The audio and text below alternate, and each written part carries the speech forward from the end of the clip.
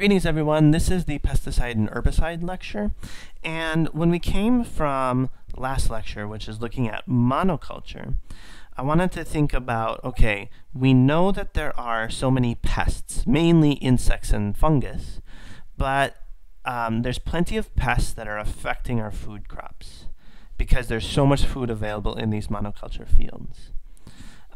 So if we still want to do that, then we need to be using pesticides if we want to be able to feed our planet or have any hope of feeding our planet, essentially. So there's different ways we can think about pesticides. There are some good things about pesticides. Certainly not this old ad, DDT is good for me, right? We know that there are bad things about pesticides, but there are also good things about pesticides. Now the good things, let's start with that. It's estimated that if we were to not use pesticides on a global scale, 42% of our food would be lost. Now that is with current practices of how we grow things, but if all of a sudden we're like, okay, no more pesticides, we would have a world food problem, right? So it leads to this idea about economic dependence essentially on pesticides. Our global food economy and the lives of most of the people on the planet then are dependent on using pesticides.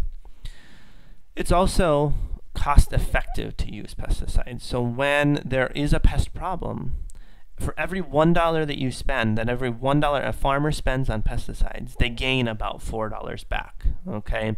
So that's because, not every field has a pest problem all the time. So that's why we see that 1 to 4 return on investment.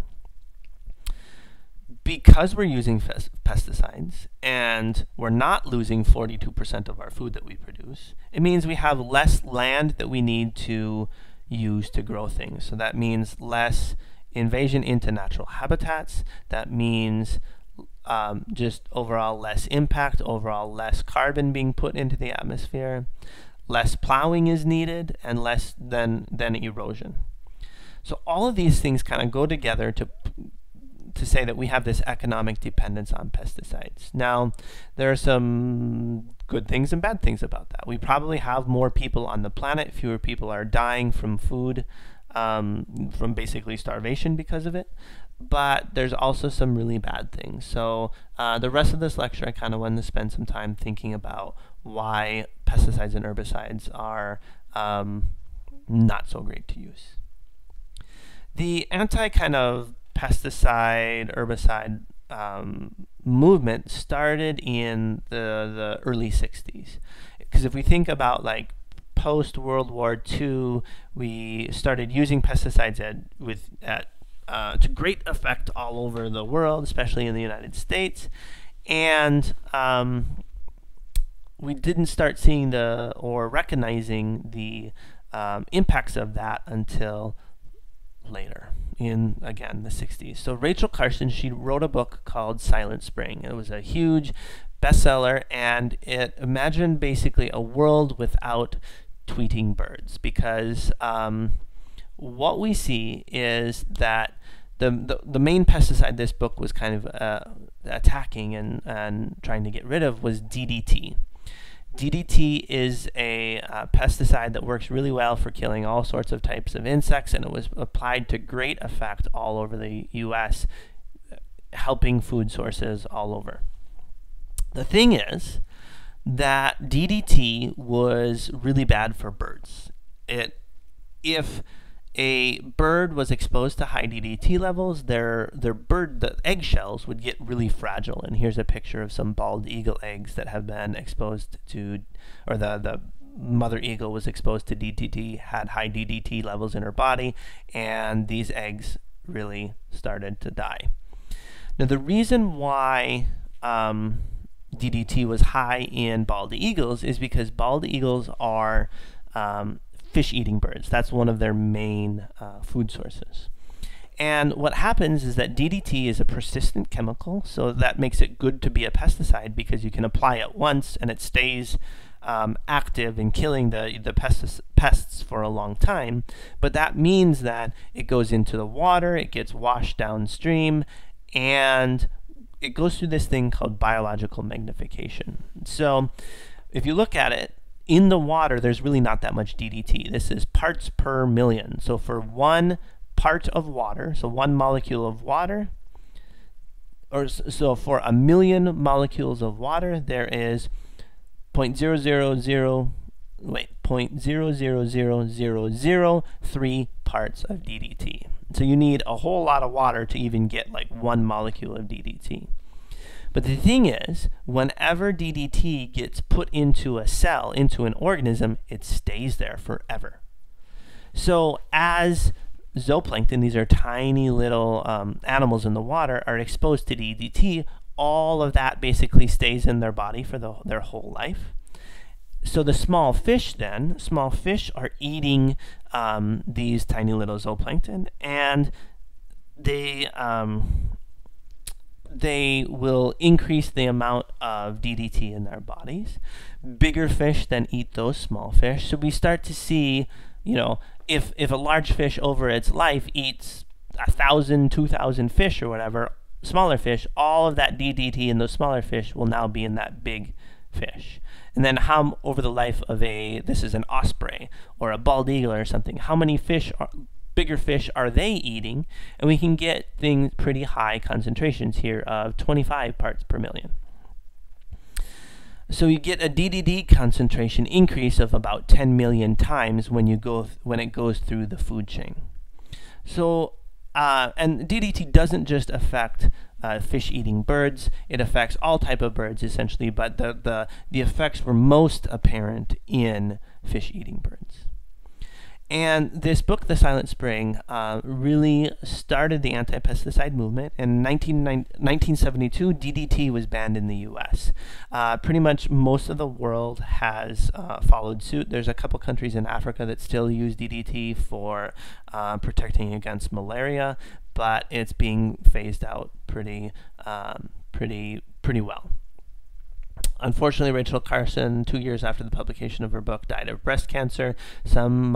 Some people might think it is actually exposure to pesticides and things that actually killed her and gave her breast cancer. But so I want to stay with this idea of DDT for a little bit longer. And so one of the flagship species of the United States is the bald eagle, right? It's our national bird and all the symbols everywhere, right? And what we see is bald eagles were really common in the late 1800s as a lot of water quality decreased and killed a lot of the fish. What we see is bald eagles become really rare. We're using DDT then kind of World War II and on, and the numbers get really, really low.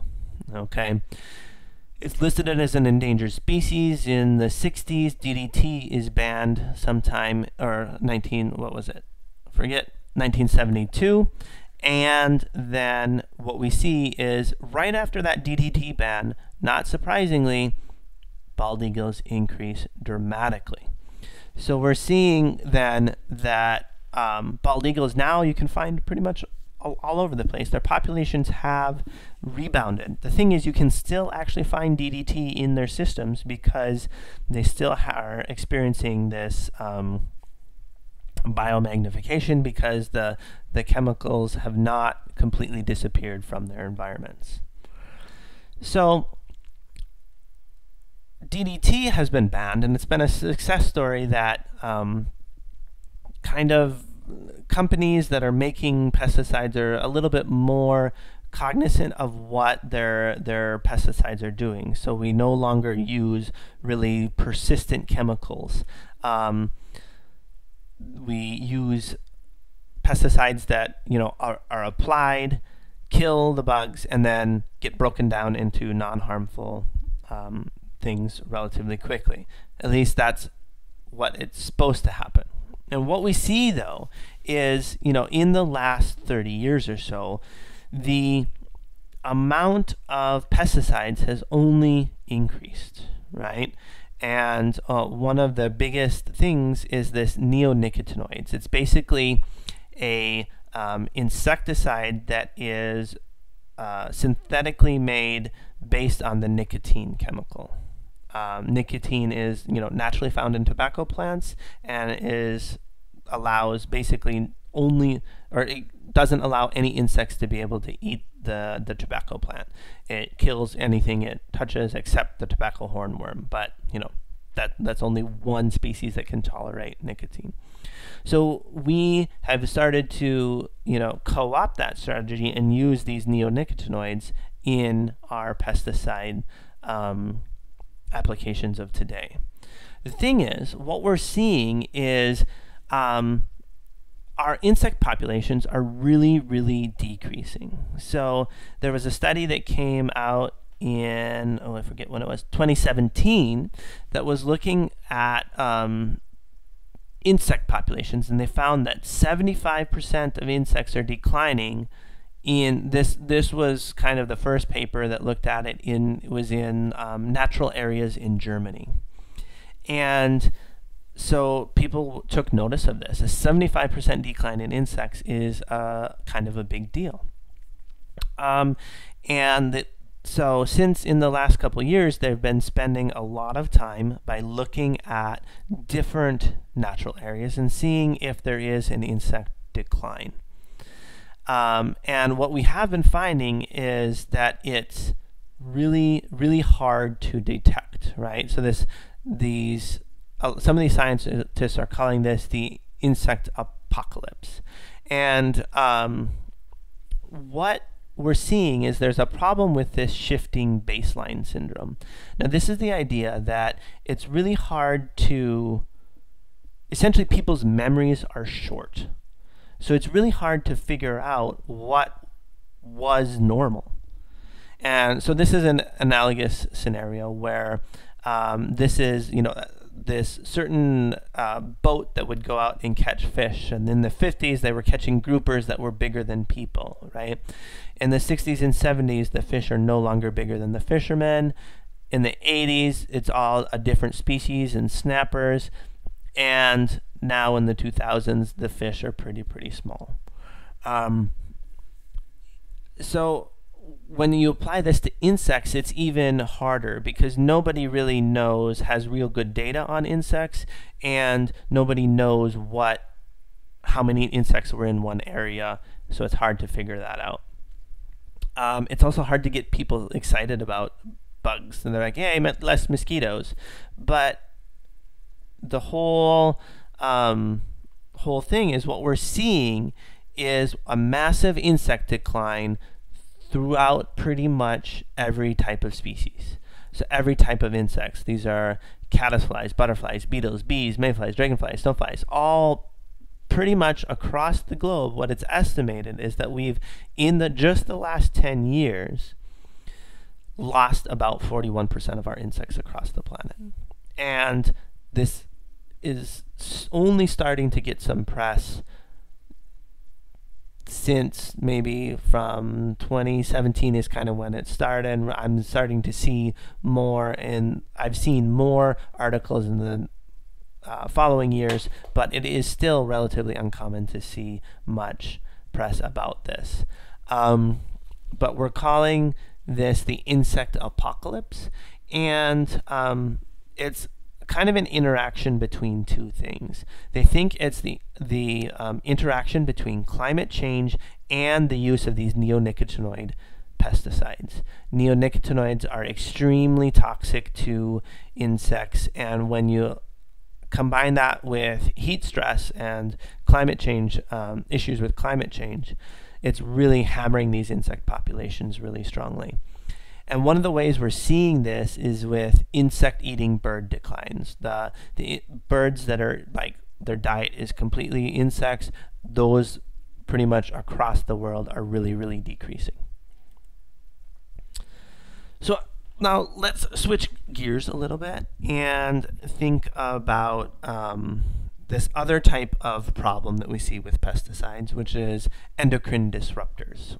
So your endocrine system is your hormones, so testosterone, estrogen, all sorts of different things. Any type of hormone that you have in your body, that's your endocrine system. Okay, growth hormone, all sorts of things. Now what we see is different chemicals then can interfere with that. That is these endocrine disruptors.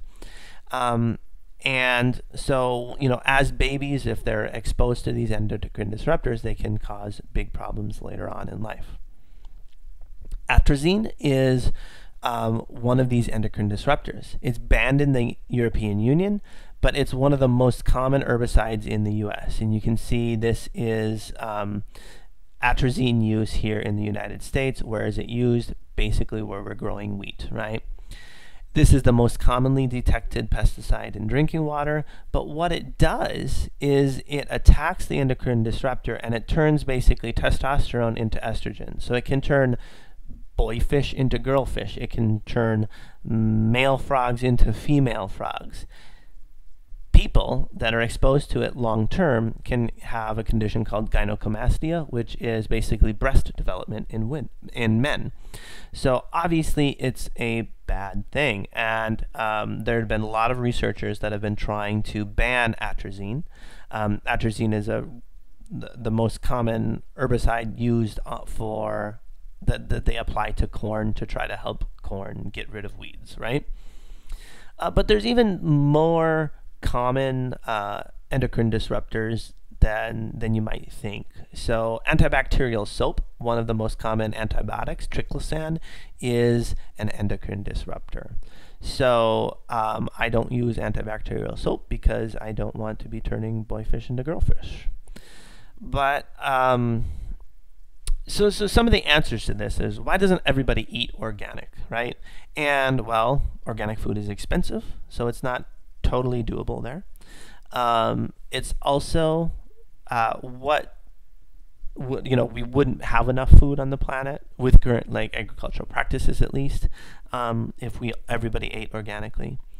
And even organic doesn't mean pesticide free, right? So some people actually use nicotine on organic food, on organic plants, because it's extracted from the tobacco plant, a natural tobacco plant.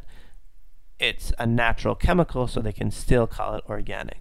So when you see this USDA organic symbol on foods, that doesn't really mean organic. There's plenty of pesticides that are found from native sources.